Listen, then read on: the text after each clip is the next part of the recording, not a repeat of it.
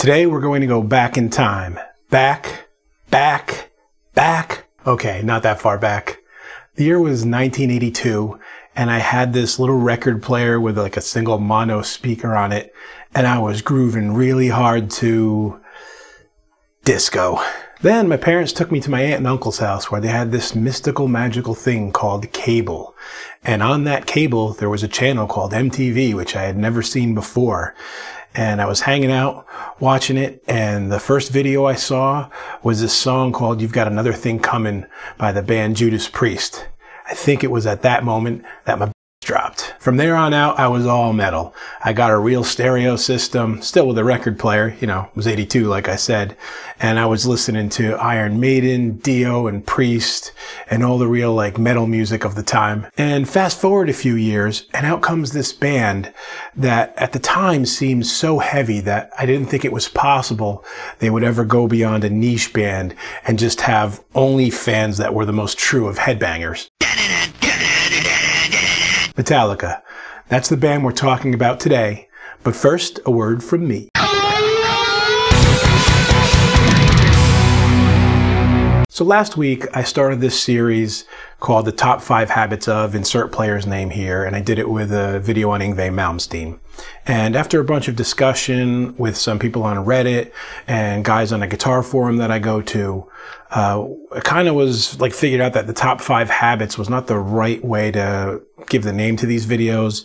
And so changing it around a little bit. It's the same format, but now I'm calling the videos how to learn from or how to play like without ripping off, as you saw in the title here. And really that's what this is about. The idea is to learn the music or learn from the music of famous players and bands that you love and find a way to take their style and expound on it and mangle it up and turn it into something that's your own style. Anybody can become like a little copy bot of a band, but is that really the player you want to be? I know it wasn't true for me. So let's get on with the lesson here. What I've done is prepare a mini song like I usually do, in which I tackle a few of the items. In this instance, there's a trio of items that we're going to be talking about. And I'll break the song up into pieces, and then we'll talk about what I did in each one and how the idea kind of originated with what I heard from Metallica and how I turned it into my own thing. And you'll see from it, the song doesn't sound anything like Metallica, except for maybe a little tiny piece of the lead. And hopefully what you're going to get out of this is exactly what I'm trying to do here, see my thought process and how it evolved from their ideas, and you can evolve it with your own ideas. So that said, let's take a look at the first snippet.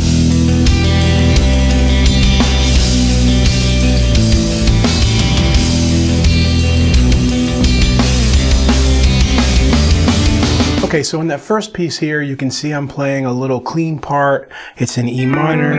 I've got some open strings. I'm moving the bass note. And where that originates with Metallica starts with when I heard 1.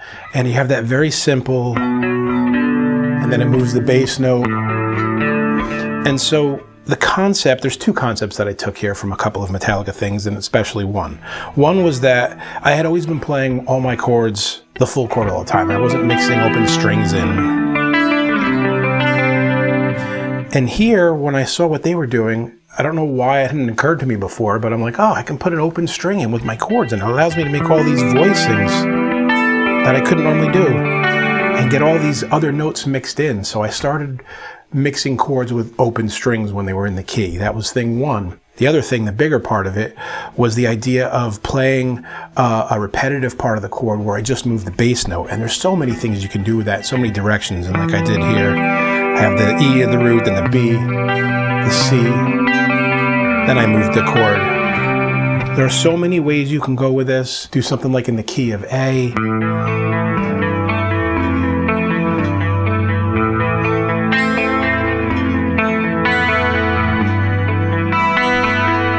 And again, it's not something that Metallica like invented, but it was the first time I heard it, and it led me down a whole road of writing and ideas.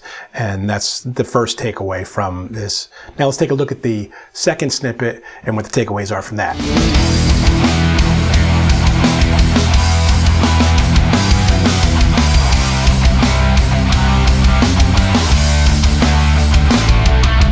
Okay, here you see me get into the heavier rhythm part, and what was different here was not so much about what I was playing, but how I was positioning what I was playing.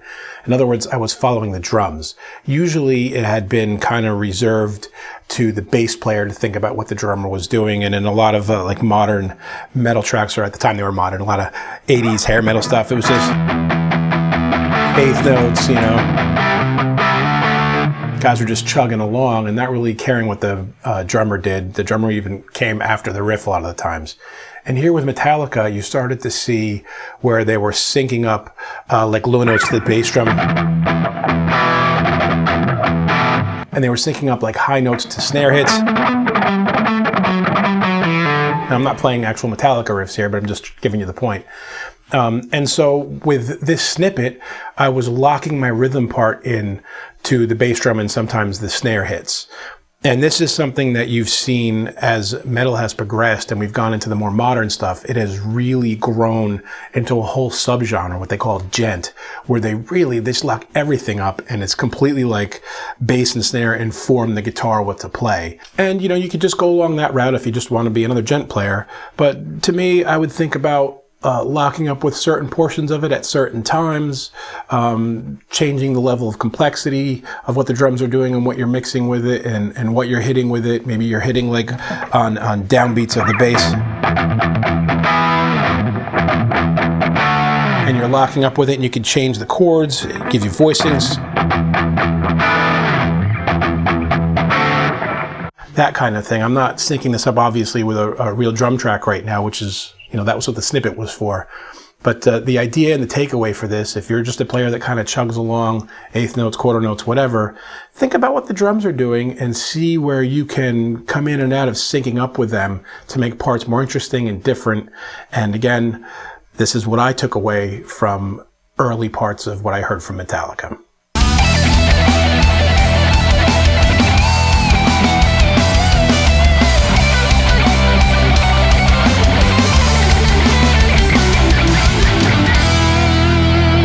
Now, finally, the third piece of it is the most Metallica thing I did on all this, I think, and that was something that I heard Kirk Hammett doing in his leads to play kind of flashy parts, and they were good things for a player at my level at that time, like an intermediate player just kind of coming up, that sound really flashy, and they're cool for listeners, but they weren't like Yngwie crazy difficult, and they still sounded really cool.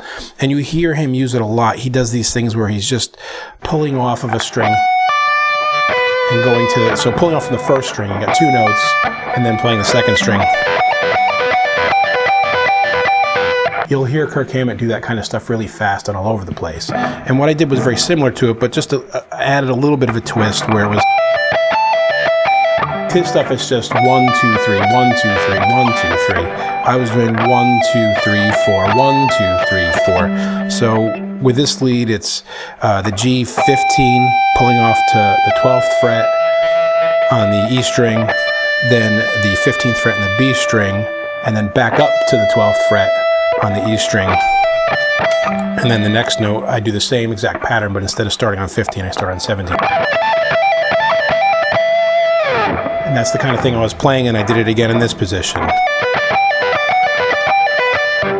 And again, there are all kinds of directions you can go with this, and you can take it and expound upon it and turn it into lots of different lead ideas.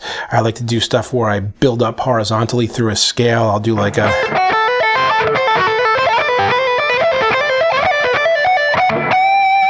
And so there are many different directions you can take this in. And I'm not going to do too many of them here because the whole point of this is for you to think about it and find your own. Just take this little snippet and go off in a creative direction of how can I do this different and make it part of my own style. So there's 3 quick takeaways and ideas that for me originated with things I heard with Metallica. And I hope there are 3 little concepts that maybe you hadn't thought of before that you can also take and expound upon. And I hope you come up with some cool ideas and cool music that's different than them, different than me, different than everything. It's just you. And if you do come up with something cool, hey man, record it, send me a link, share it in the comments. I like to hear what viewers of these videos are coming up with and what they're getting out of it, and hopefully it's something good. And guys, that's it for this lesson. Until next time, keep making great music.